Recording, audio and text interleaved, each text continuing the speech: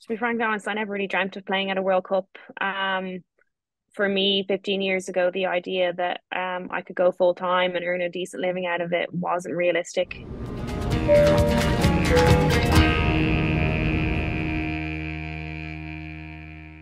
Chloe, thank you for joining us. How are you and how are you settling into camp? Grand, great. I mean, we are kind of day five into our jet lag here over in Brisbane, so feeling a little bit more human as of yesterday, which is great. But yeah, body is still adjusting, but otherwise, look, feeling great. At a World Cup, so can't really complain. And tell us a little bit about your selection into the squad. How did you find out you had made that final list of 23 and how did it feel to know you were on the plane? Yeah, so we came into kind of 2 to 3 week training camp as an extended squad of kind of 32 players, I think it was. So we knew going into that there was going to be about 8 people who were going to miss out, unfortunately. So we trained, as I said, for 2 to 3 weeks, and it was a Tuesday morning. We were going to get told that afternoon. So we trained in the morning, and then we all waited very anxiously for a couple of hours to have kind of a one-to-one meeting with Vera and her backroom staff to be told whether or not we'd be heading to the World Cup. So um, yeah, it was a very tense time for everyone involved and kind of a mixture of emotions. A lot of really close friends. We're all very tight knit group here, so yeah, it was very difficult, but yeah, some tears of relief and just yeah, sheer delight to be picked for such a big occasion. It's a massive honor. And you've touched upon how tight you were as a group there. You've been together for some time now in both the pre-camp and now on your camp down in Australia. How important is it to be tight knit as a squad when you head into a tournament like this one? Yeah, it's massive. It's quite a long experience for a lot of us. Well, for most of us as an Irish team, it's our first major tournament. So we're all used to being together for probably kind of 10 days, max 2 weeks, but we had 4 weeks before we even landed in Australia, and then we've got at least another kind of 4 weeks from that point to reach kind of the end of the group stage. So it's a very long camp and something, as I said, we've never experienced before. So you really do need to be a tight knit group to kind of get through that together because there'll be highs and lows. So yeah, and I think it's also been a massive part as to why we finally qualified. It's a really good group. I mean, we've got some young players and some players who are kind of in the latter half of their career, and everyone just gets on really well. So there's a great buzz about it, and obviously great excitement over the fact that it's our first major tournament. And what does a typical day on camp in Brisbane look like? Yeah, so we train in the kind of early evening time. So we'd get up, breakfast at 10, and then we'd have kind of medical treatments, massage, physio. We usually all head out, well, most of us head out for a coffee mid-morning, and then we've got a meeting before lunch, tactical meeting before lunch, head in for some food, and then it's kind of get the feet up for a couple of hours. And then we all head off to prehab probably about an hour and a half before training, and then travel over to training.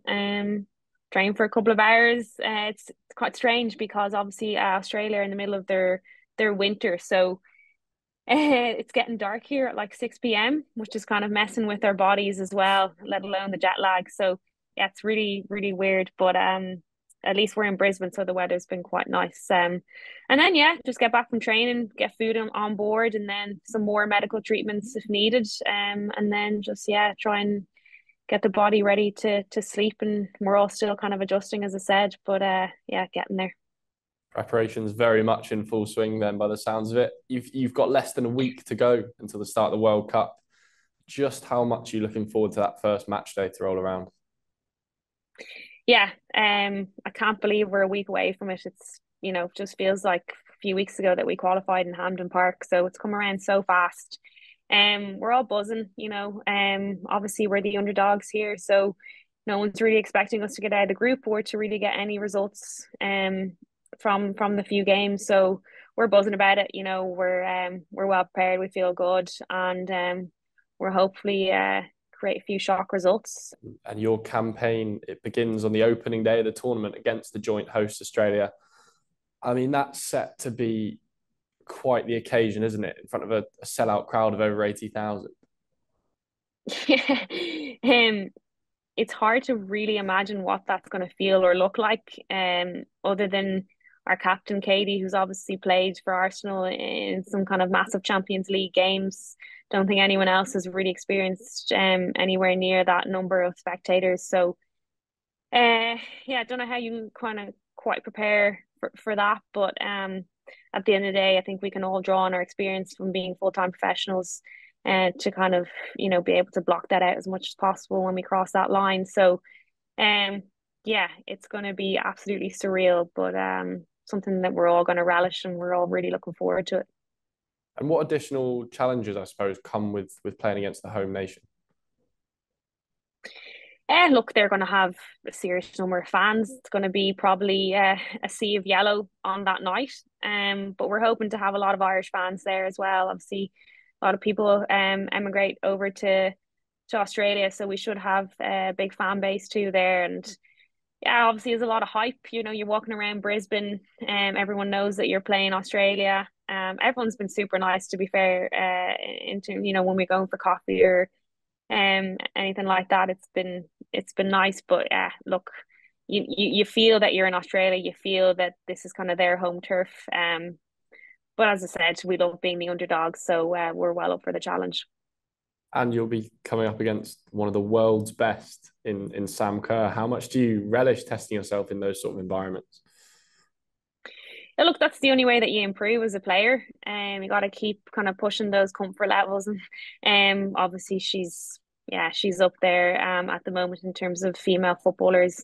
But look, we'll have done our prep on it. We've already started in terms of how we're going to kind of negate her strengths. So, um, yeah, it's going to be tough, but we've got a lot of quality in our squad as well. We're known for our defensive qualities, so yeah, we'll be well set up to try and negate those and try and create our own kind of strengths in counteracting that. And what are your expectations heading into this tournament, both for yourself but also for the nation? Look, on a personal standpoint, it's been a kind of difficult 6 to 8 months, I would say. So, I need to keep reminding myself of that. And it's easy to kind of get caught up in kind of elite sport. Like you always want to push yourself and expect more of yourself. You know, First and foremost, I'm absolutely delighted and honoured to be in the 23. So and then look on top of that, everyone's pushing for starting 11 place and then for kind of for minutes. So look, I just hope to feature at some point. If not, I'm here to push the girls in training every single day. So yeah, I'm just happy to be here and hopefully I'll get some minutes. As a team, uh, look, we are very much expecting to get out of the group. We're not here just to participate. We really believe in our quality. We've been waiting to we're almost there in terms of qualification for a major tournament in the past few years. So we're very much ready for it now, and we definitely feel that we have the depth and quality in the squad to get out of the group. As you mentioned there, it hasn't been the easiest last 6 months for yourself. As Bristol City fans will know, you missed a chunk of the season with injury. That road to the World Cup for yourself, can you share a little insight on that? Yeah, so I played my last, well, I featured obviously at the end of the season for a few games, but prior to that, I played my last game on the 4th of December against Durham. I didn't see the pitch again until I think it was towards beginning to mid-April. So it was a very difficult road, especially the first couple of months, and trying to get me on the right rehab program. Very frustrating. I was kind of thought I was making progress certain days, and then kind of it was two steps forward, one step back kind of situation. There were a lot of tears for the first couple of months. Not only because I knew I had the World Cup ahead of me, but because it was my first professional season. I felt like I had a lot more to give and a lot more to prove, and I wasn't able to do that.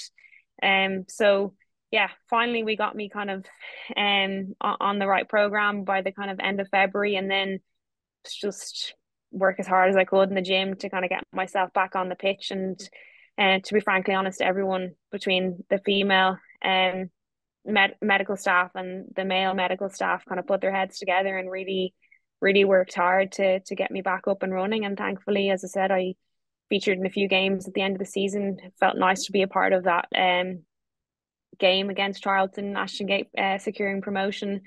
And then yeah, it was just about kind of, how do I get myself ready for potential World Cup selection. And the S&C staff here with the women's team were fantastic. Erica and Jack like really helped me in terms of getting me fit and ready for camp. So I owe a lot to them for getting me kind of back in check and for getting me, I suppose, here at a World Cup.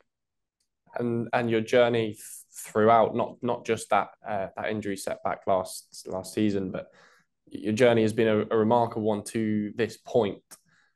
Can you put into words how it feels to be on the eve of a World Cup, representing your country on the greatest stage? Yeah, feels like I'm in a dream a little bit. Like, growing up, I never really dreamt. To be frankly honest, I never really dreamt of playing at a World Cup. For me, 15 years ago, the idea that I could go full time and earn a decent living out of it wasn't realistic. So it's very strange. I feel like I'm kind of um faking it still, if I can say that. But it just goes to show that like um yeah, hard work really does pay off. That's all I can really say. Consistency and hard work pays off. If you want something enough and you give enough of your time and attention to it, um, you should make it at some point. It doesn't always work out that way for everyone, but I really do believe that hard work pays off. It's worked for me. I've never given up through all the setbacks I've had. I've never given up. I do owe a lot to other people for supporting me through it. But at the end of the day, I need to be proud of myself for for overcoming some big challenges.